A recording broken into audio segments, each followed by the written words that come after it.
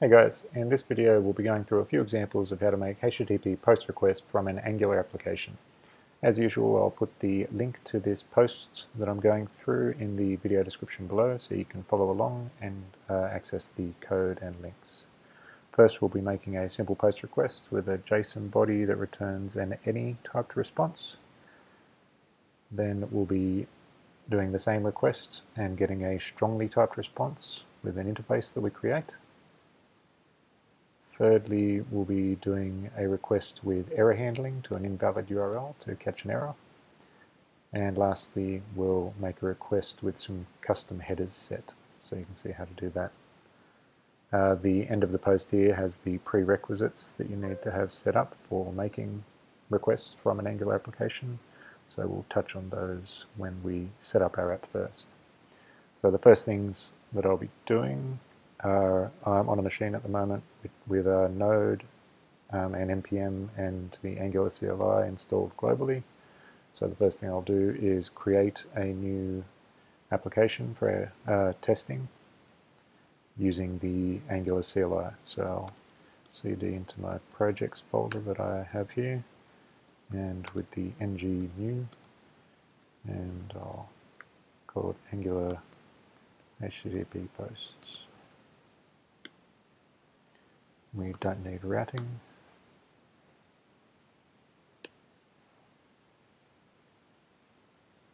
Once that's done, cd into the project folder and type code and dot to open it up in VS Code, or open it in your editor of choice if you're running something else. And this is our boilerplate application that's generated by the Angular CLI. We can go into the app component HTML and blow away everything in there and just throw in a div, and we'll add a title, Angular HTTP post examples. Save that, back in the command line, run npm start. Okay, that's ready to go now, listening on localhost port 4200. So let's go open a browser tab and check that out. And there's our title. Okay, now starting at the end of the post, we'll set up our Angular app with the prerequisites that we need to make HTTP requests. First of all, within our app module, we need to import the HTTP client module from the Angular Common HTTP package, and we need to import that module into our Angular module. That module includes the HTTP client that is used to make HTTP requests from Angular apps. So within our app module file, paste that there, and copy that and add it to the imports array of the ng module decorator and save. Next, we'll be updating our app component. The app component, so within the app component is where we'll be making our HTTP requests. So I'll need to import the HTTP client and add it as a parameter to the constructor, and then by doing that, the Angular dependency injection system will inject the HTTP client instance into our component when it gets created, so we can use it to make HTTP requests like this in the ng on init method. Now, rather than typing this out manually, I'll copy this example app component and overwrite the one in the generated file here. I'll just make sure it's all the same. I'll need to update this back to app root. But other than that, I think we've got template URL as app component HTML, which is the same. We're not using any less styles, so we don't need that for this for this video. I'll paste that there, change the selector back to app root, and I'll remove this just for the moment, so then we can start fresh from this blank canvas with being ready to make our HTTP request. Let's just go back into the browser to make sure everything is still working. Bring up DevTools so we'll be able to see the HTTP requests being made. Now, this is the second time I'm actually trying to make this video, because the first time I realized the JSON placeholder API that I was using when I created this post is having issues at the moment. So I found another test API to use, which works in a similar way, which is called, I'll jump over here, this is Postman.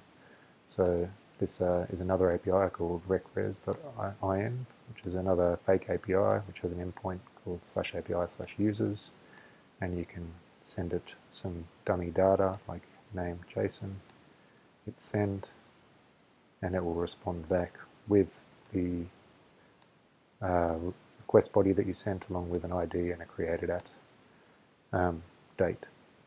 What we'll do in our Angular app is we'll take that ID from the response, assign it to our local, it's called post ID in our example, but because it was a post that I originally used over here, but we'll assign it to the post ID and then display it in our Angular template.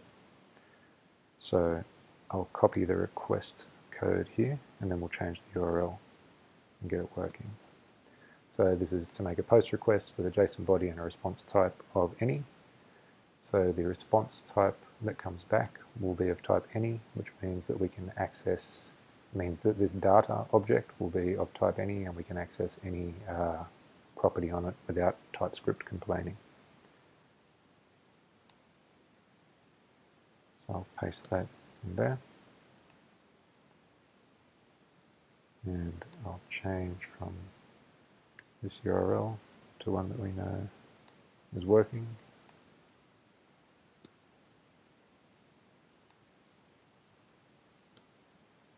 And I'll change it from title to name. Doesn't matter what goes in here. And we'll subscribe. And the data, as you can see, the type returned is any, because we've set the any type there. And then we'll be assigning that data.id that gets returned from the API to our local post ID. Save that file, and then in our template we want to display the post ID when it comes back. So I'll add a div, post ID label, and output the post ID there. Save that, and back to our browser. And there you can see our post ID displaying, and the request to the test API, recres.in, API users, with our post body that we sent, and the response that came back. Okay, moving to the next example, we'll have a strongly typed response. This time we'll create an interface, a TypeScript interface that contains the properties that we want to return, and we'll return a strongly typed response. Display the same data using that strongly typed response instead. So the strongly typed response, the benefit of it is that you'll get a is that you have IntelliSense and type checking while you're developing. That's the benefit of using it over the any type. So I'll add the interface into the same file here. The API that we're using doesn't return a title, it returns the name, because that's what we're sending here. So instead of any, I'll now set this to article. Now it's not technically an article, but it was with the other one, so bear with me. And now if we hover over data, you can see that it's an article type. And if we type dot there, we get IntelliSense for the properties that are on article. And if just for fun we change that to data.name to display into the post ID and save that, we should see the name pop up in the UI instead. So there's the same request and response, but instead we get a strongly typed object instead back. So now if we were to try to get a title that doesn't a property that doesn't exist on that returned object, we get IntelliSense and type checking within VS Code to tell us that that property doesn't exist on type article. Change that to ID there, and we'll jump to our next example. Posting with error handling. So this time we'll send to an invalid URL, and we'll add an extra callback to the subscribe object.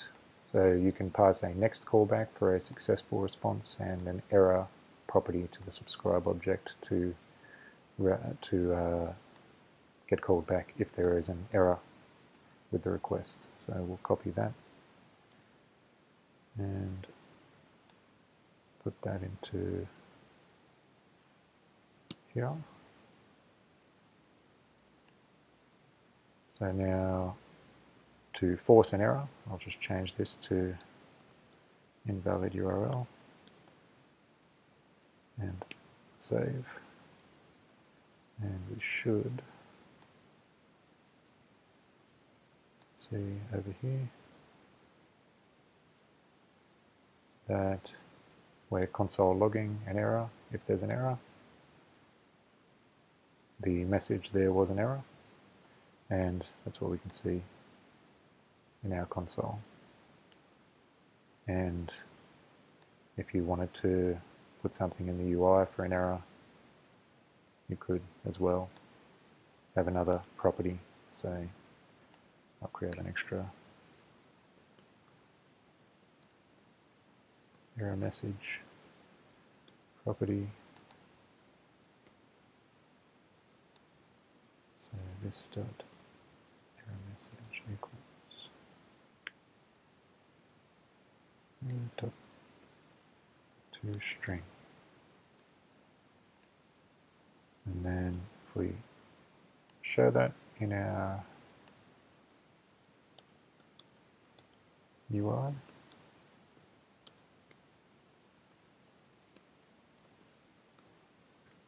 save, and we should see, okay, it didn't toString very well, but you get the idea. There may be a message property or something like that on there that you could get instead, or the status code. Alright, now lastly we'll send a post request with the headers set. So to set headers for a post request from an Angular app, you pass in an extra object after the body parameter with a headers property, and it's just a standard JavaScript object with keys and values. So I'll just copy this headers object over here and paste it there, and then use our pass our headers object in as a parameter after our body to the request. Save that, and you can see it's still an invalid request because it's an invalid URL as expected, but we should be able to see our request headers down here. I've got my custom header foobar, which is what we set here, and should be an authorization with my bearer token there. So that's how you set headers on a HTTP post request from Angular. Alright, I think that's it. So that's how you send HTTP post requests from an Angular application using the HTTP client.